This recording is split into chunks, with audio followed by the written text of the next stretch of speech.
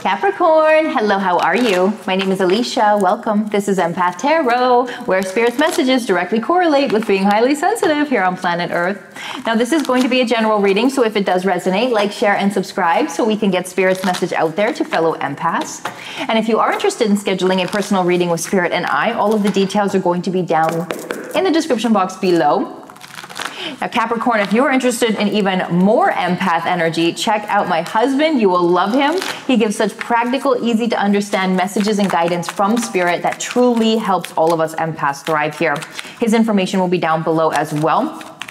But without further ado, let us dive right in. So we have the Hermit, we have the Page of Swords, the Queen of Wands, Three of Wands, and the Two of Wands. So I can see that you're in a bit of a decision right now. And I feel like, you know, you're kind of going back and forth about what you need to do and about the dilemma or the energy that you're currently in. Understand that you have to, Capricorn, at this time, you got to spend some time with yourself, only yourself. And I'm talking for like some time, okay? Not just like 5 minutes, 15 minutes. You got to go and walk in a park by yourself, okay? You got to go and just be by yourself for a little bit, because that's when the answers are going to come. That's when the clarity is going to come. That's when you're going to be able to know what you need to do to move forward, take action, and ultimately get the results you're looking for. But right now, I feel like you are just, you know, you're 1 foot in and 1 foot out. You know what I mean? And that kind of energy, that's not going to get us the results. Right now, we need you to get results, because the universe is saying that everything that you want is right here for the taking. And it's actually, you know, you're going to be led to a very marvelous new beginning moving forward here, okay? But right now, again, I feel like, you know,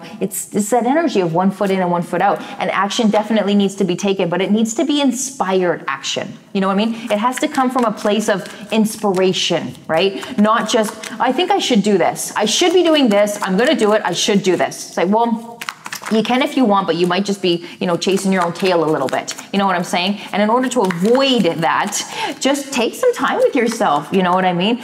Take as much time as you need. I have a park that's near my house. Look at that, Four of Swords confirming that. I have a park that's near my house. It's like my sanctuary. Literally, I will just put on my headphones. I will maybe play some meditation music as I walk, or maybe some like lo-fi beats, I think it's called, L-O-F-I beats. And, you know, just know, you know, words hold vibration. So if we listen to words, you ever notice that? If you ever listen to sad songs or you listen to any type of words, that all holds vibration. And so I'm pretty mindful of that when I'm trying to, you know, be in my own wisdom.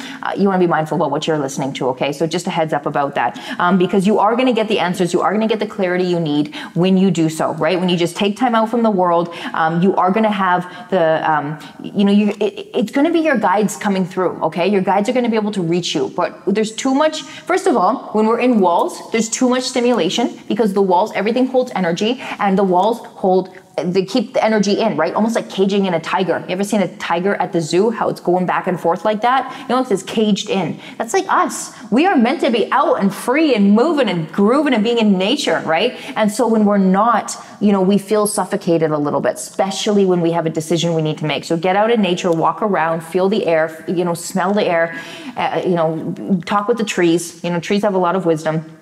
And that is what you're going to need to be able to push you forward, give you the clarity that you need to get you the outcome that you're desiring. Because I can see here with the Ten of Pentacles that the outcome you want is success, financial security, and overall happiness, and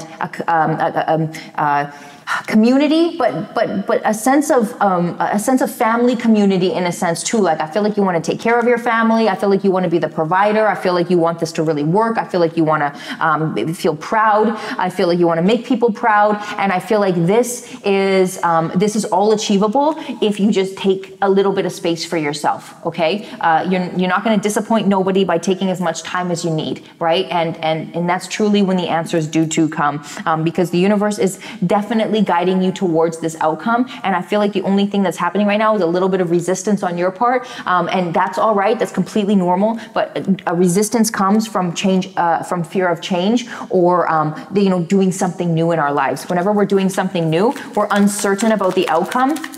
And so then we create this fear. And what happens then is, what's really happening is we have this certain level of expectation we've put upon the outcome. If it's got to go just like this. If it doesn't go like this person expects this situation's got to go like this. Otherwise, you know, we have a but. Otherwise, you know what I mean? But it doesn't work like that. When we place expectation then what happens is the reason why humans don't feel happy is because they expect things to go a certain way, or they place this level of expectation on something, but it's got to be through their way. They're not guided. It's what their mind creates. And when our minds get disappointed, it's like all of a sudden we're not worthy, or, something's wrong, our life, the universe doesn't love me. You know what I mean? And it doesn't work like that. It's just maybe perhaps we put too much expectation on something or somebody, and at the end of the day, we can only do the best. We can only be guided into where we need to go. You know what I mean? And from a soul to soul level, if you express that to anybody or anything, they will understand. You know what I mean? As long as it's coming from a soul perspective, okay? Because understand that you take some time out, you check in with your spirit, you get the clarity, you take some action steps, you release that pressure, you release this expectation, you remind yourself, I am doing the best that I can. I am doing the best that I can. Spirit is guiding me. I'm not even in the driver's seat. Spirit is guiding me, okay? Spirit's guiding me, doing the best I can, okay? That is what is going to allow the resistance to go. And when this happens, that is when you are going to capitalize on the benefits that Spirit has in store for you. Because here we have the Fool and the Page of Cups. It means there is going to be a new beginning, a new energy of some kind that's really going to fulfill your spirit, really going to fulfill your soul. And right now, this has not been able to materialize because there is just still a little bit of resistance. But again, remember, if you just keep it going and then you just spend that time with yourself, Cap, you are going to end up where you need to go, okay? But again, reduce that pressure. Remember, remind yourself that Release this need to have the answers. Release this need to be right, to get your way. You know what I mean? Release that, because at the end of the day, that's holding you back. What you need to do is remind yourself, I am being guided through a higher source that is much greater than me, right? It's like you're standing at the bottom of the mountain and your heart and your spirit guides and your higher self is at the top of the mountain. And they're like, hey, Capricorn, you should take a left because there's going to be a giant grizzly bear that you're going to run into if you keep going straight. And yourself down here, if it doesn't listen, it's like, I know what I'm doing. This is the fastest way. And you go and then you get eaten by the grizzly bear, okay? But instead, if you're like, that's weird. I'm kind of getting this like feeling that I should go left, even though it makes no sense and it's going to be longer. You know what? I'm going to listen because, my intuition, my higher self, my guides, they can see what I cannot see, right? And you go left and you make your way and you don't get eaten by a grizzly bear. So one of those, right? It's one of those. So just follow your intuition. And the only way you're going to be able to feel your intuition is if you get yourself grounded and you are out in nature. Okay. And you walk around, do some movement, right? You're never going to be able to think your way through anything. You've got to feel your way. And the only way you're going to be able to feel your way is if you clear energy, move your body, you're out of your thinking state and you're more in your physical state, okay? Because I can see here that everything is going really, really well. Because here we have beaver spirit and we have rabbit spirit. Just validating that right now you're exactly where you need to be. You're building the foundation, you're learning what you need to learn, you're implementing the action steps, and it's going to pan out for you, okay? It is going to prevail. So you've just got to keep it moving forward. You've just got to find ways to get yourself centered. Remember, Cap, there's going to be ups and there's going to be downs. We all go through ups and downs. We all go through good days and bad days. Doesn't matter how connected you are to spirit. We all go through the bad days, okay? But it's not about the adversity. It's about how fast can you get yourself back to center? How fast can you get yourself grounded? How fast can you overcome that adversity? And you're not going to be able to do it overstimulated, overthinking. You're just going to be freaking out and making all these bad decisions, right? So find a way to get yourself grounded. Have 3 things that you can fall back on. For me, it's going for a walk in nature. For me, it's movement of any kind, and it's meditation. Every time, this will bring myself back to center, and I'll be like, okay, I'm okay. What's next? All right, so this is what's happening. How can I get myself out of this? You know what I mean? What comes next? You know what I mean? Have that in your arsenal. Figure out what you can autopilot, right? Sometimes I don't even think. I'm just like, I'm in an ungrounded state. I don't feel like doing anything. I'm tired. I'm sick. I feel flushed. I feel nauseous. You know what I do? First thing I do, I grab my running shoes, I throw them on, and I get out of my house, get out of the walls, because that's going to be the number one thing, okay? And right now, I feel like you're just in a time where you want to be present and aware of what's going on, because universe is saying, look, you're healing.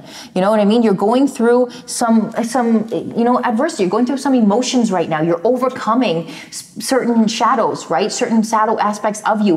When you heal these shadow aspects, That is when the higher level of awareness comes. This is when you when you accept more lessons to come forward. When you're not accept more lessons, but when you learn more lessons, and when you accept more from the universe, because the universe can only give us what we're ready for.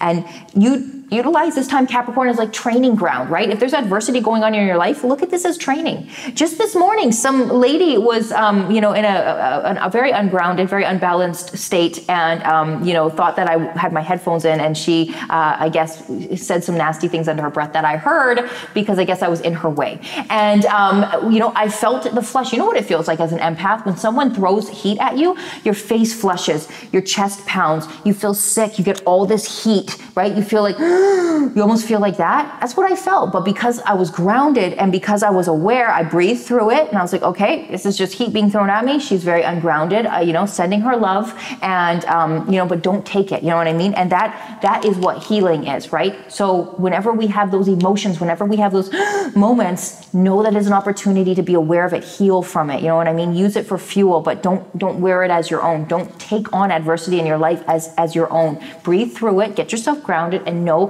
that you will always be on your path, okay? I hope you enjoyed your reading. I hope there was a message in here for you. If there was, like, share, and subscribe. I truly appreciate you. Spirit loves you, Capricorn. Spirit loves you so much. I love you. And until our next reading, keep shining, baby.